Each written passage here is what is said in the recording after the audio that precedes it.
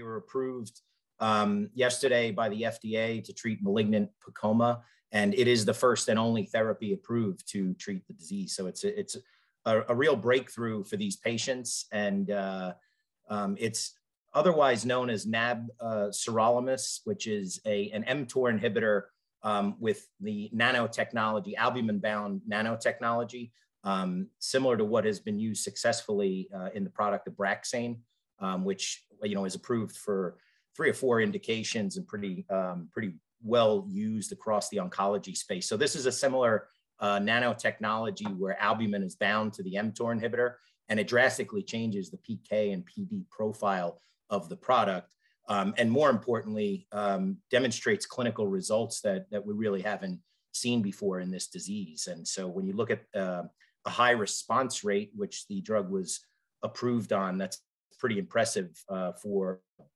in the minds of oncologists. But more importantly is the durability of those responses, Peter, where we're seeing a high response rate, but also a durability of response that really hasn't been seen before in the disease. So the albumin-bound technology is really kind of taken this mTOR inhibitor to a new level, where I think we can saturate the mTOR target to a degree that hasn't been done in the past with other mTOR inhibitors. Yeah, so the clinical trial used to gain approval was known as the AMPACT trial.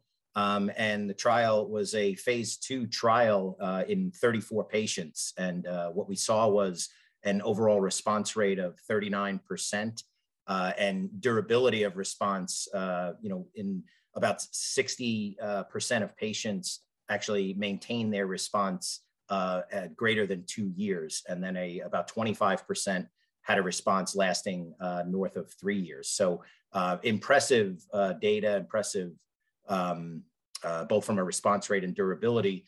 From a safety side, the adverse event profile is, I think, what many oncologists would consider predictable for the mTOR class, which is pretty remarkable, because we're able to deliver a lot more drug to the target and to the tumor without seeing a disproportionately higher rate of adverse events. So it's a typical profile that you would expect with an mTOR inhibitor, with stomatitis, things like interstitial lung disease and pneumonitis, which are fairly familiar to oncologists who've used mTOR inhibitors probably for north of 10 years now.